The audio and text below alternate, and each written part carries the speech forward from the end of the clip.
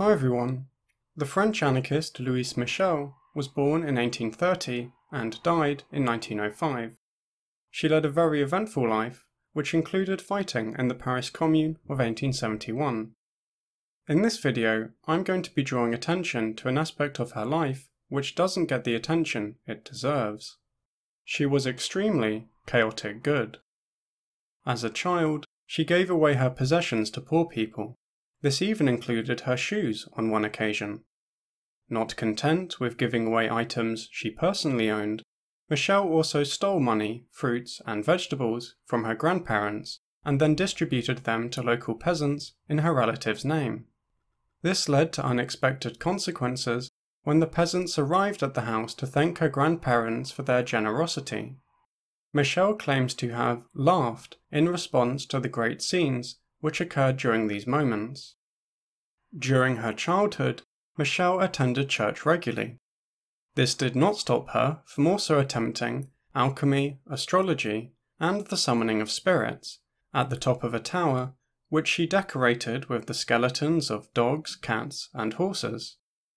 At one point she took her practice of witchcraft to the next level and tried to summon the devil. She wrote in her autobiography, "Among haunted ruins I drew magical circles and I declared my love to Satan. Satan didn't come, which led me to think that he didn't exist." This chaotic good energy continued into adulthood. During the 1860s, she earned a living as a teacher in Paris. In her autobiography, she claimed that one night, when walking home, she deliberately scared a member of the bourgeoisie. She wrote, "Another time I was returning home on foot fairly late, and I had on a long cloak which enveloped me completely. I was wearing a sort of wide hat made out of shaggy cloth which cast a lot of shadows on my face, and brand new ankle boots from the pawn shop. For some reason, the heels made a lot of noise. The newspapers recently had been writing a lot about nocturnal attacks. Some good bourgeois heard my boots ringing, and being unable to make out my exact form because of my cloak and hat, he began to run with such fear that it gave me the idea of following him for a bit to scare him properly. He went along, looking around to see if anyone would come to help him. With the black night and the deserted streets, the bourgeois was scared witless, and I was having a really good time. He lengthened his stride as much as he could. I kept to the shadows and made my heels strike even louder, because that noise was what kept up his fright. I don't know what district we had come to when I let the bourgeois go, yelling at him, 'Must you be so stupid?'" During her eventful life, Michel was arrested and imprisoned a number of times. In January 1882, she was arrested and sentenced to 2 weeks in prison for insulting a police officer. During the trial, Michel denied that she had called the police hoods and deadbeats, and offered an alternative chain of events. A newspaper account of the trial reads as follows. "You are charged with insulting policemen," said Mr. Puget, the judge. "On the contrary, it is we who should bring charges concerning brutality and insults," Louise Michel said, "because we were very peaceful. What happened, and doubtless the reason I am here, is this. I went to the headquarters of the police commissioner, and when I got there, I looked out a window and saw several policemen beating a man. I did not want to say anything to those policemen because they were very overexcited.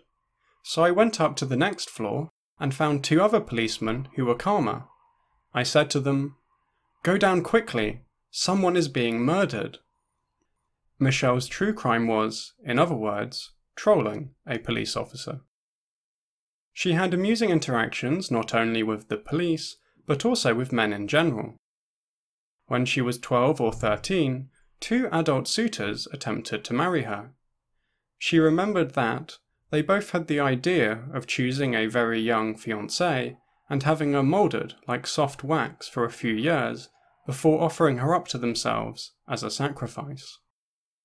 After the first adult suitor did not notice her literary reference to Molière, She looked straight in his face, and with the ingenuousness of Agnes, I said to him boldly, knowing he had one glass eye, "Monsieur, is your other eye glass too?"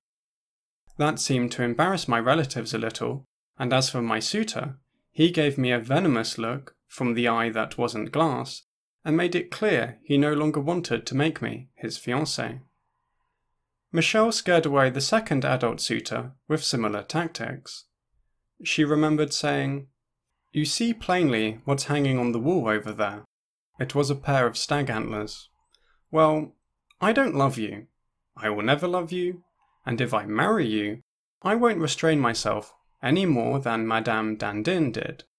If I marry you, you will wear horns on your head 100,000 feet higher than those antlers." I supposed I convinced him I was telling him the truth, for he never came back. My relatives advised me, however, to be a little more reserved in quoting old authors in the future. There have been unfortunate children who are forced to marry old crocodiles like those. If it had been done to me, either he or I would have had to jump out the window. As an adult, Michel acted in a similar manner towards unwanted men. She wrote that one day, "A simple-minded man, absolutely dressed to the teeth, a stupid man as stiff as a wooden doll, appeared at the door of 45 Boulevard Ornano, where my mother and I were living. 'Miss Michel?' he asked, forgetting to take off his stovepipe hat, and beating his right hand with a small stick. 'I am she,' I said. 'No, you aren't her.' 'I'm not me?' 'Well, I know Louise Michel. I saw her portrait in the salon.' 'So? Try not to make fun of me. A woman who has horses and carriages doesn't open her own door. Go and get her for me. I repeat, it isn't her who is opening this door.' 'It's she who is closing it,' I said. Whereupon, as this stupid man wasn't all the way inside, I pushed him completely outside and slammed the door in his face. He blustered a little from the other side of the door, and then I heard him going down the steps, still shouting insults. Michel regularly went on speaking tours to spread anarchist ideas and raise money for social movements. On one occasion, she combined this with a cunning plan to manipulate her haters. She wrote, "In October 1882, I went to Lille to speak in connection with the strike of the women spinners there. All the strikers had to do was hold out for 1 week more, and the exploiters would have given in. But to last a week longer, the strikers needed 2,000 francs. That was why I went to Lille to make a speech. Thanks to the reactionaries who paid for their seats so that they could come to insult me, we made the 2,000 francs in one lecture alone. I asked the organizer of the speech to put that money away safely, and then I was able to announce to the gentlemen who had bought tickets that we had what we needed. Thus, they were free either to listen to me or to spend their time howling, either of which was perfectly all right with me because we already had the 2,000 francs that we needed." From these stories, it is apparent that Louise Michel had powerful chaotic good energy. Yet these stories are not only amusing, they also serve as a reminder that famous revolutionaries in the past were not fundamentally different to people alive today. They were human beings who, despite living in a different time and place, engaged in what one might call relatable content.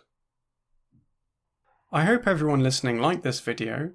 I'm currently working on a series of videos about Louise Michel, which is part of a wider project to draw attention to anarchist women who aren't Emma Goldman, since she's the most famous, and there are lots of other anarchist women who don't get the attention that they deserve. Doing this is going to take a lot of research, so I thought I would make a quick, short, fun video about some of the more exciting aspects of her life.